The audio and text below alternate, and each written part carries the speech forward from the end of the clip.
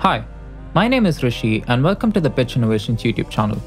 Today, I will be walking you through the setup for the latest version 1.3 update of Fluid Pitch.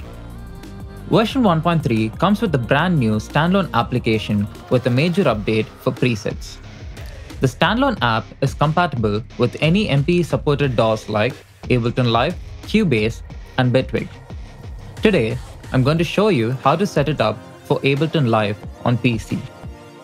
First, open the standalone version of Fluid Pitch and click on Options. Under Audio MIDI settings, you'll be able to choose the various inputs and outputs. Set your MIDI keyboard as your MIDI input and output as the Fluid Pitch virtual MIDI port. You can create a virtual MIDI port by using Loop MIDI in your Audio MIDI settings. Now, open Ableton Live and go to Preferences. Under the Link tab, you should be able to see the various MIDI ports. Enable the MPE option next to your virtual MIDI port.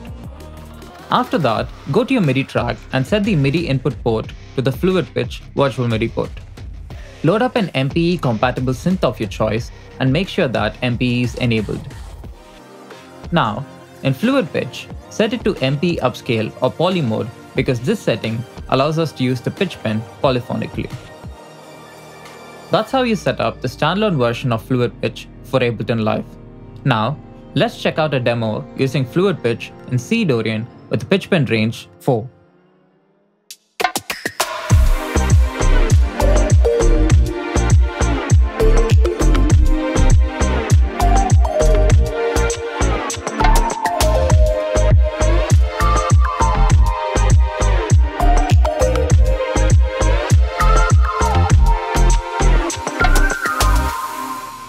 The version 1.3 update is available for both Mac and PC.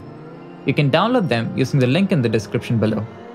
Happy Fluid Pitch pending, and I'll see you in the next video.